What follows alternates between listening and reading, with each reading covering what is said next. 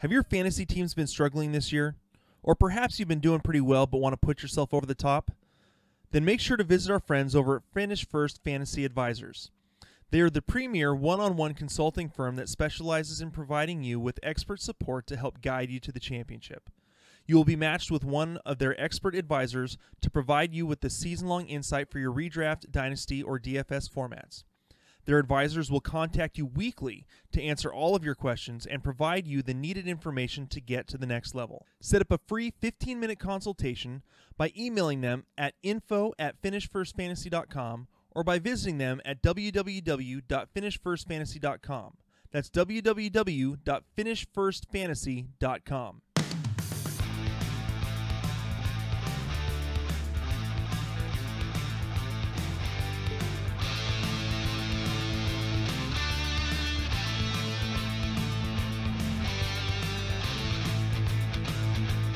Hello and welcome again to another episode of the SkullKing Sports Fantasy Football Podcast. My name is Ryan Scullard. I am your host.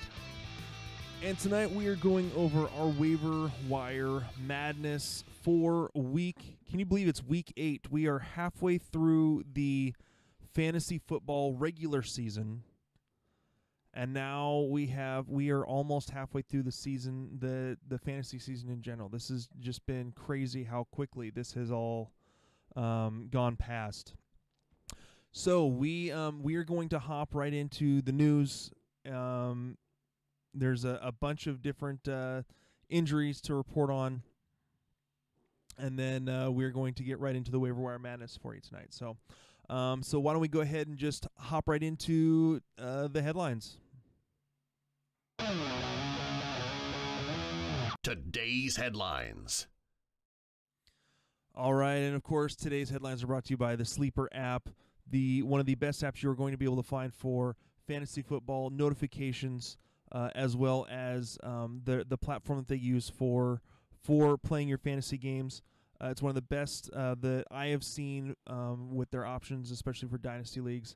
And so make sure to check out sleeper.app, whether it be on their app is on Android, iPhone, as well as you can use their online platform on PC. So, getting right into the news, Odell Beckham Jr. is done with a torn ACL.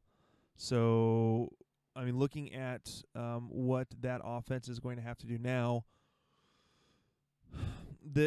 it seems like with Odell Beckham Jr. gone, I'm not saying that he's the problem that the offense has had, but once Odell went down, it seemed like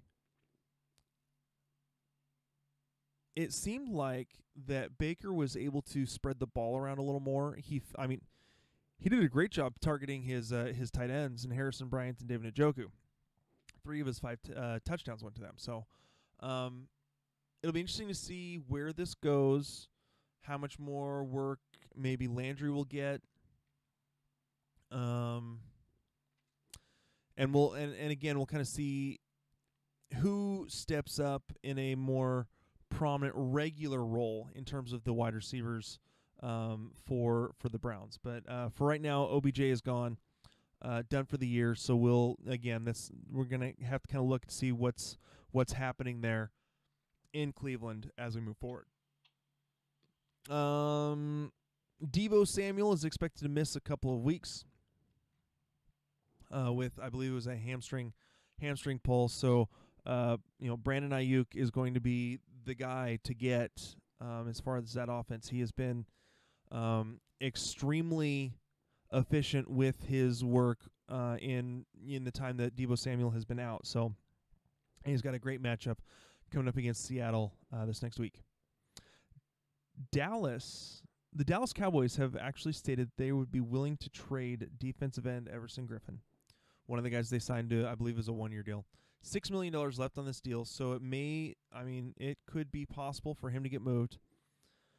He's definitely a guy that I would love the Seahawks to get, just so that the Seahawks can have one pass rusher on this defensive line. Just get someone who can get to the quarterback, because they don't have anyone. other than Jamal Adams, who plays safety and has been injured since like week 3. So, or maybe it was even week 2 that he got injured. So, I would love to see the Seahawks figure out a way to get Griffin, if they can. So, not that they have any draft picks to send that way. I mean, they would probably have to send some sort of personnel in order to get that deal done. So, Kenyan Drake has officially a high ankle sprain, and from what I heard, it sounded like he actually had a little bit of a tear in the tendon in the ankle. So, eligible to go on IR. So, it looks like it's going to be Chase Edmonds' backfield for a little while. Chris Carson is week to week with a foot sprain, so there is an outside possibility he may be back for the San Francisco game. That being said, it's more likely that it's going to be Carlos Hyde in that role, with the possibility of Travis Homer. I know that there's at least a questionable designation for Carlos Hyde in terms of his injury status for going into next week. All right, excuse me. Moving on. Christian McCaffrey is a long shot to play Thursday, most likely to be playing the next week in Week 9. So that looks like it's the most likely time for him to come back to be able to play. So for you CMC owners who are struggling, you probably have one more week. I know I've got 7. Let's see.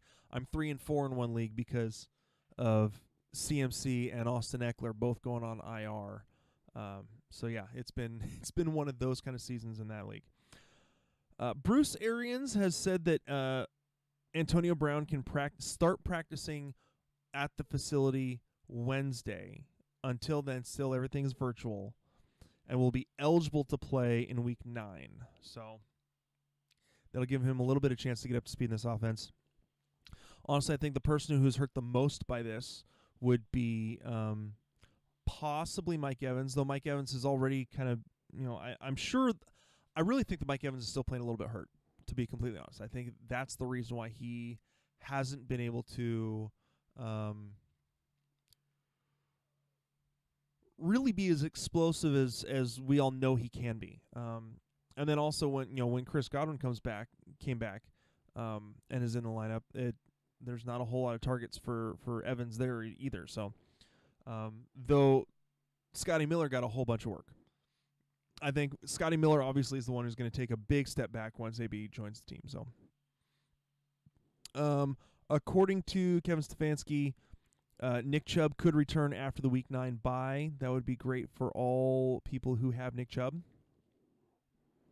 And so hopefully he's able to return. I think that would be good for Alvin Kamara too. So he's not not Alvin Kamara. Good grief, Kareem Hunt. Good for Kareem Hunt. So he's not taking on quite the load. I think it serves Kamara. Dang it! I did it again. It serves Kareem Hunt for Chubb to be there. I think they both play well off of each other. So, and finally, Bill Belichick has stated that Cam Newton is absolutely still the starter for the Patriots. We'll see what that does with their offense moving forward. There's a lot of questions in terms of what's going on in New England. So I think that's all the news and notes that I've got for tonight. So why don't we go ahead and hop right into our waiver wire madness. Waiver Wire Madness. All right, here we go with our waiver wire madness again to kind of go over this, the way that it works. I know that you can check out our waiver wire rankings that we put up on the website. There is going to be a little bit of a discrepancy between those and what I put up here.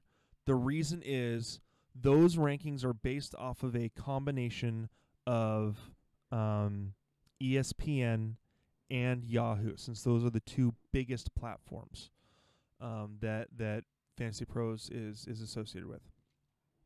Because of that, it takes a consensus across both those platforms to be rostered under 50% in both the platforms combined in order to be on their rankings list.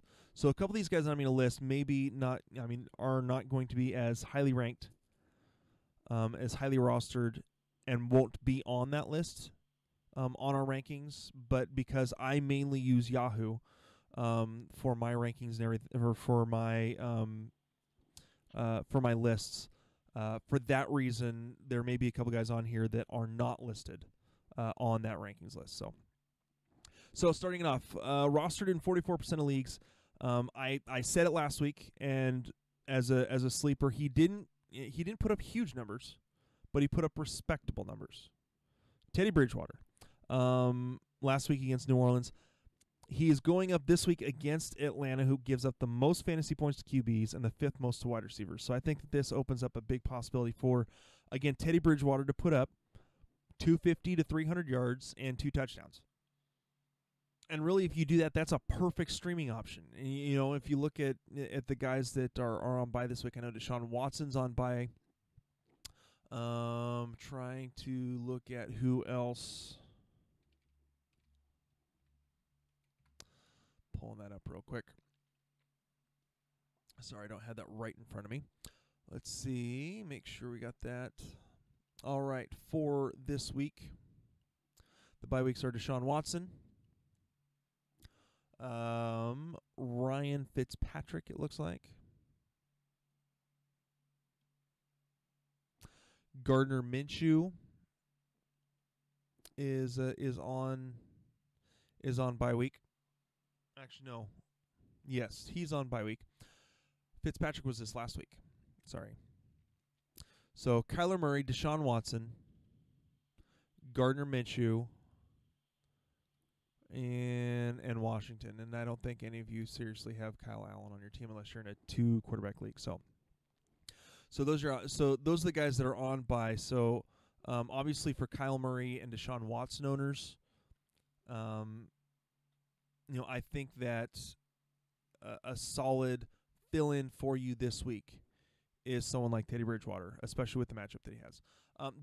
The second guy that I have on here is Derek Carr, roster in 29% of leagues, going up against Cleveland at Cleveland. Cleveland gives up the 7th most amount of fantasy points to QBs, 4th most to wide receivers, and so really has a chance to put up a decent amount of numbers, a decent amount of points again. I mean, even this last week, while it wasn't great against Tampa Bay is one of the best defenses in the league. I believe they're actually, in terms of just yardage, like top 3 or top 5 in the NFL. Still threw for 284 and 2 touchdowns. Did have an interception. So I think that Derek Carr, again, he's another one of those guys. If you need help, and you're dealing with the bye weeks to Kyler Murray and Deshaun Watson, Derek Carr I think is another suitable option. Not great, but I think will at least he'll give you streamable numbers. I think he's only had 2 weeks all season. Let's check it one more time. 2 weeks all season of less than 20 points in 4-point per passing touchdown leagues. So really he's been pretty solid all year. So moving on, we're going to move on to the running backs. Rostered in 12% of leagues, Carlos Hyde going up against San Francisco. Now, San Francisco gives up the least amount of points to running backs.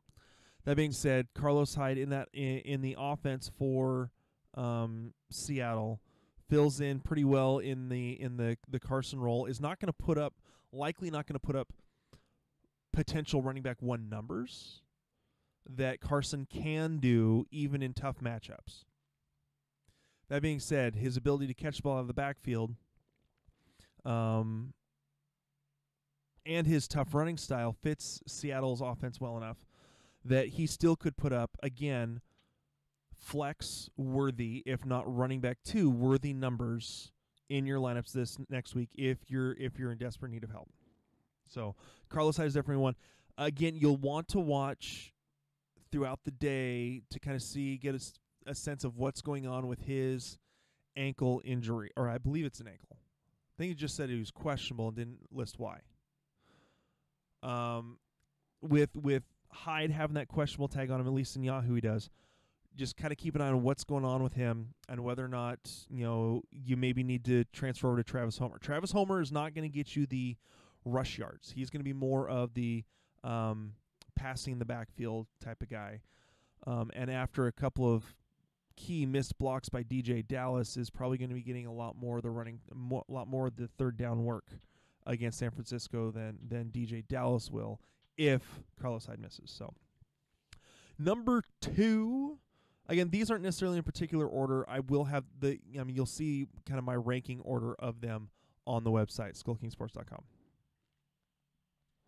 Number 2, I have Gus Edwards going up against Pittsburgh. Again, another tough matchup, third least amount of points given up to running backs.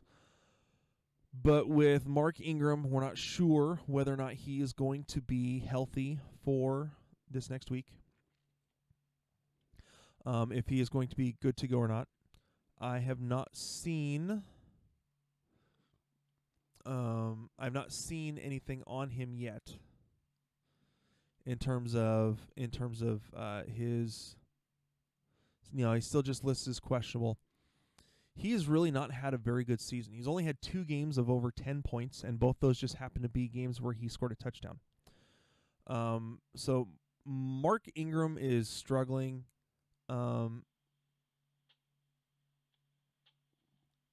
He has a high ankle sprain, and so we'll kind of see. But for me, Gus Edwards has been the more productive back anyways. Looking at Edwards' numbers, I mean, overall, Edwards has a better yards per carry. Has only gotten in the end zone once. And again, he struggled against tougher defenses, but with an offense that basically does everything in the run. A lot of people are expecting J.K. Dobbins to be the guy this next week, and J.K. Dobbins has not been getting as much work as Gus Edwards. Gus Edwards has been getting more carries. So for me, I think even in the injury, to Mark Ingram, Edwards' function as the main back. So I think that's most likely going to stay that way. So. Gus Edwards, actually, in terms of what he has done, looking at next-gen stats, Edwards is one of the more efficient runners in terms of getting to the line of scrimmage, as well as one of the quickest to get to the line of scrimmage. So I prefer Gus Edwards right now to J.K. Dobbins. Another one, JaMycal Hasty. Right now he's not projected for anything, but the reason for this is the reason that I've got JaMycal Hasty on here, rostered in 21% of leagues. He had rushed 9 times for 37 yards in the game, 9 times for 57 yards, against New England, 9 times for 37 yards the week before. With Jeff Wilson injured with a high ankle sprain, Raheem Mostert out with a high ankle sprain, Jerick McKinnon has been not getting any work at all, and we still aren't sure if Tevin Coleman is going to be back from IR for this game for Seattle.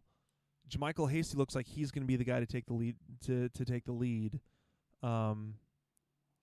even over Jerick McKinnon. So I think Hasty is the guy if everyone else is injured and not playing. So, and again, Seattle gives up the 12th fewest amount of fantasy points to running backs, but they have been more susceptible giving up points to running backs over the last couple weeks. One other for you is La'Mical Pirine, rostered in 16% of leagues. Again, all these are according to Yahoo. Last week, 11 carries for 39 yards and a touchdown against Buffalo. Going up against KC this week, KC gives up the 17th fewest points to running backs. So right middle of the pack. So not great, not good, but not bad either. So, excuse me, got the hiccups a little bit. So Pirine played 70% of the snaps this last week compared to Frank Gore, who only played 28%. So I think that Gase is going to stick with Pirine getting most of the work.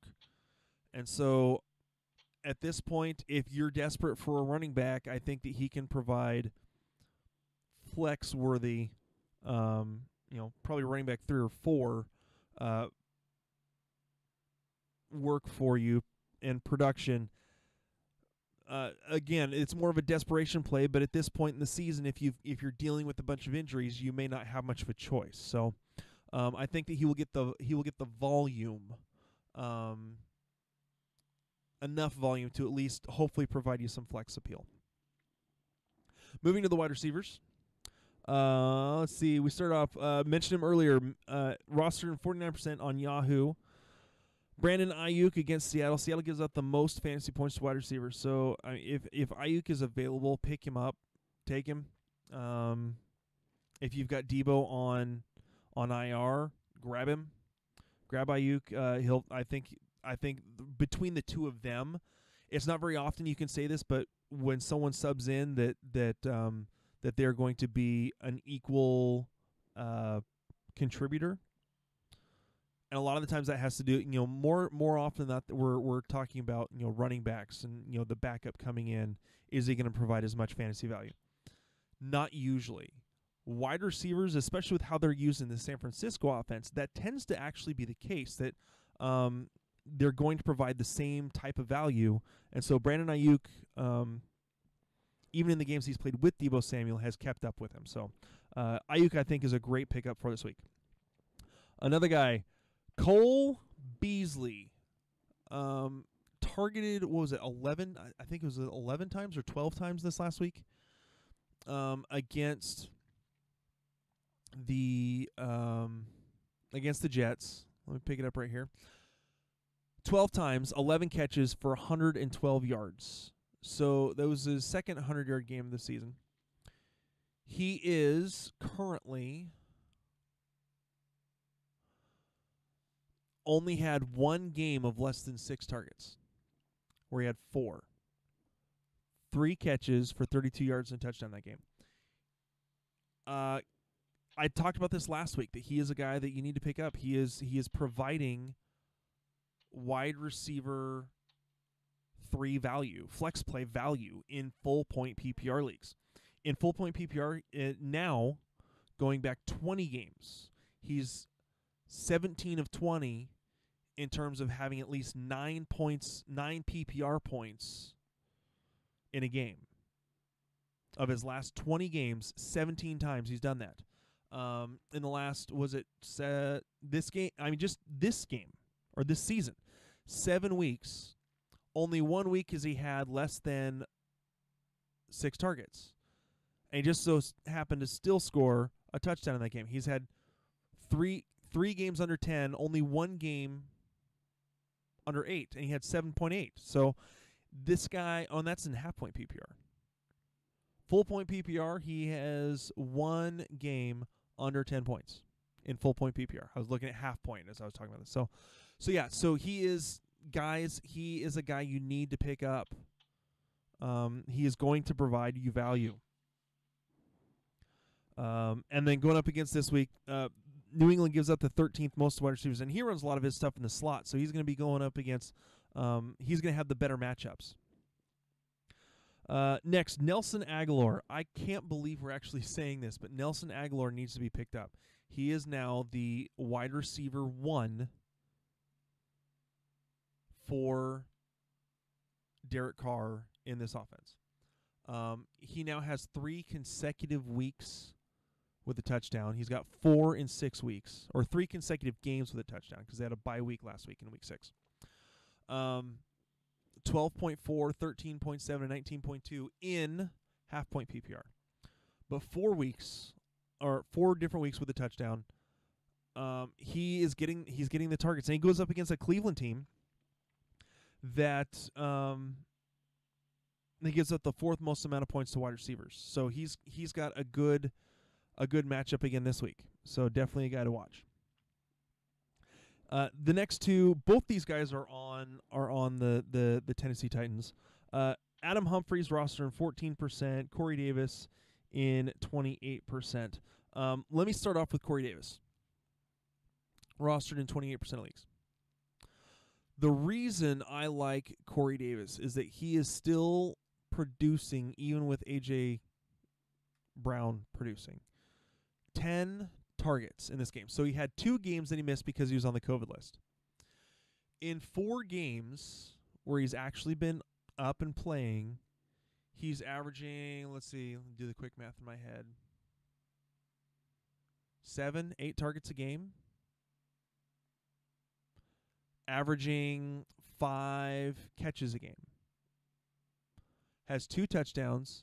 Now, a lot of his work this last week against Pittsburgh was short yardage, 6 catches for only 35 yards and a touchdown. But again, going up against Cincinnati, who has given up a bit, 14th fewest to wide receivers. So again, right in the middle of the pack, partially because they just bleed points to running backs. But I think that, again, Corey Davis is getting targets. He only has 1 game this season that he's actually played in where he hasn't gotten 10. No, even in full point PPR, he's gotten at least 10 points in all 4 games. So, Corey Davis is a guy that, again, at 20%, 28% rostered on Yahoo. He's definitely a guy that should be getting picked up. And then Adam Humphries, again, he's the slot guy in this offense.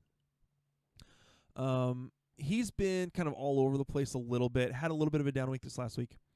But 7 targets, 6, 7. Had week 5 where he was on the COVID list. 6 targets. And then this last week against Pittsburgh was his first week with less than 6 targets. Part of that, I think, was just the defense. Going up against Pittsburgh, who's one of the best defenses in the league. So, not necessarily against wide receivers. I get that. But with how much they were giving up, the Pittsburgh was giving up to A.J. Brown and to Corey Davis, it makes sense that maybe Adam Humphries wasn't as involved. So, again, I think he's got a good matchup this next week against Cincinnati. Moving on to the tight ends. Richard Rodgers is our first one. And really this is because we are still waiting for Dallas Goedert to come off of IR. And then we've also got Zach Ertz who went on IR. So, again, we've got a quarterback in Carson Wentz who loves targeting his tight ends. So, Richard Rodgers, 8 targets, 6 catches for 85 yards in his last game against the New York Giants, going up against Dallas, who gives up the 12th most amount of fantasy points to tight ends. So, again, kind of middle of the pack, but a little bit easier schedule. I think he could be in for another decent amount of points.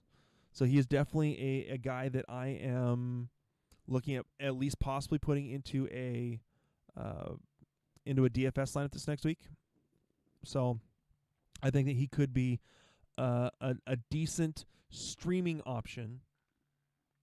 Again, looking at who we have for bye weeks this week. Let's see. Yeah, Logan Thomas, Darren Fells. So there's not really guys that are going to have. We don't really have anyone big that's on a bye week this week. So, but again, if you're dealing with injuries, I think that he is a guy that you could that could fill in for you pretty well. Number 2, Gerald Everett, 8% rostered, going up against Miami. Miami gives up the 3rd fewest points to tight ends. I understand it's not the best matchup, but with Higbee kind of being back and forth, looking at what Gerald Everett has done. Let me pull up his things. Scored a touchdown tonight, 4 catches for 28 yards and a touchdown. Has had at least 4 targets in the last 3 games. One of those games he actually had a running touchdown.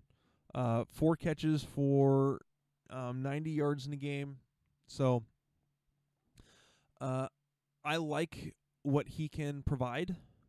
So I think that I went into this year. I didn't think that Tyler Higbee was a guy that was going to set the world on fire like he did at the end of last year. Gerald Everett being healthy is taking away some work from Tyler Higbee. And so just looking at kind of what Tyler Higbee has done this year, had week 2 where he had 5 catches for 54 yards and 3 touchdowns. Other than that, he has had 4 targets. In the last few weeks, he's had 2, 4, 2, and 4 targets. And then was out this week. So he's not lighting the world on fire. They're not necessarily just going to him. So, again, I think that Gerald Everett is a guy that should be rostered in more leagues across platforms. The last one I've got for you is Harrison Bryant, and this is kind of a Harrison Bryant or David Njoku. The Browns this past week started Bryant over Njoku. I understand Njoku was coming back from injury still. Still probably getting his legs under him a little bit. But only had 1 target. Well, no, 1 target in week 5, 3 targets in week 6 for 1 catch. And then 3 targets for 2 catches. 1 happened to be for a touchdown this week. So I know that Njoku is a bit of a beast and possibly could be getting used more. But seeing what they were using with Harrison Bryant, who is just 5 targets, 4 receptions, has been there the whole year. Only had 1 game. He's gotten 2 targets in most of his games. But we'll see now that they don't have Odell, do they start pushing the ball out to the tight ends a little bit more? So definitely interesting to see. All right, that was the last one I've got for you. Thank you guys so much for taking the time to listen. I hope you guys are able to get the waiver wire picks that you are wanting that are going to best fit your team. Again, these are all, I want you guys to hear me. I am not a guy who's going to say this is the guy you should pick up, and if you don't, you're wrong. All I do is I provide projections, and I provide speculation, and I provide my opinions. My opinions aren't always going to be right. That's just the way it is. No one's opinions are always going to be right. We're talking about a quote-unquote profession, an industry that is all based on speculation and best guess, where the best rankers and the best prognosticators are maybe right half the time. So I hope you guys are able to, again, get the guys that you're looking for. Go with your gut. You guys got this. You know your team and what your team needs. So, again, this has been the SkullKing Sports Fantasy Football Podcast. My name is Ryan Skullrood. Go win your games this week, guys. We'll talk to you later. Hey, SkullKing Nation. Thank you for listening to the SkullKing Football Podcast. Did you like this episode? If so, be sure to go to iTunes, Stitcher, Google Play, and YouTube to subscribe. Also, please leave us a rating and reviews to let us know how we can better help you rule your leagues.